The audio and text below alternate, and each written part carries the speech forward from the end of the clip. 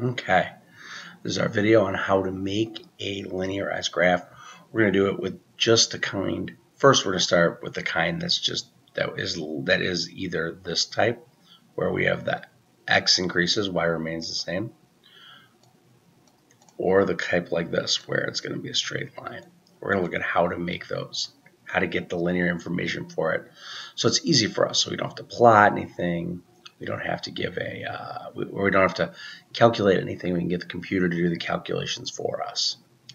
Okay, so we need the graphical method summary open, just in case, and we need to go to our Google Drive. I'm going to make a new Google Sheet.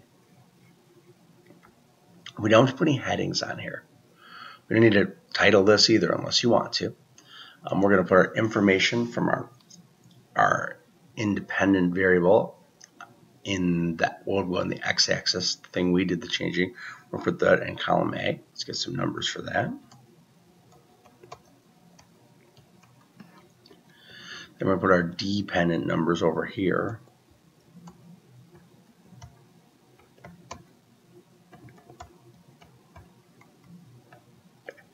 Put all of our data in. Notice we didn't put any units in with it. We just put the actual numbers in only. We're going to deal with the units later.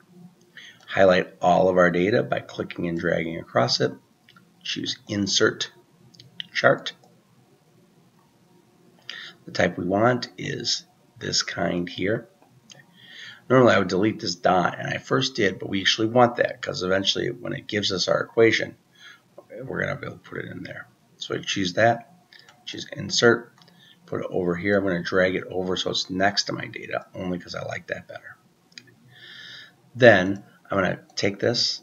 If you're using a PC, you right click. If you're using your Chromebook, you click with both fingers to get advanced edit. Then we're going to add some things to it. Like, let's say, well, this is going to be our, we'll say distance versus time for a bug. Okay, that's going to be what goes on our axis. On the top, you can see I scroll down and put it up there. Under axis, we can put our title for what goes down here on the bottom. That's going to be, in this case, time, seconds. Then I want to change it to left vertical. That's going to be distance, centimeters. Okay, and that should work for us. Let's see, I just click on anything to make it appear. You can see I put the axis label on the side and on the bottom. Okay. Now the last thing we want to do is something that the computer will do for us, which is actually calculate our slope and our y-intercept. So we scroll down to where it says trend line, choose linear. You can see put our line in there, but the label will give us the equation. And you can see it says y equals 5x plus 16. So the slope of that line is 5 and the y-intercept is 16. You click update and there's your graph. Now you can take this the way that you learned how to replace the y and the x variables with the variable for distance and time. Get the correct units for 5. Remember, that'll be the slope of it, so it'll be whatever the distance is over the time, so centimeters per second.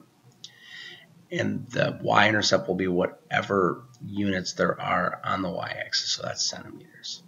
So if I type it out, my mathematical model will look like this. Distance equals 5 centimeters per second.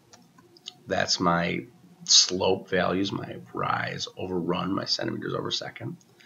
There's t for whatever time, plus 16 centimeters. And that's my mathematical model. That's how I can use Google Sheets in order to do that. Thanks for watching, and the next video I'll show will be a video on how to do it if it's not a perfectly straight line.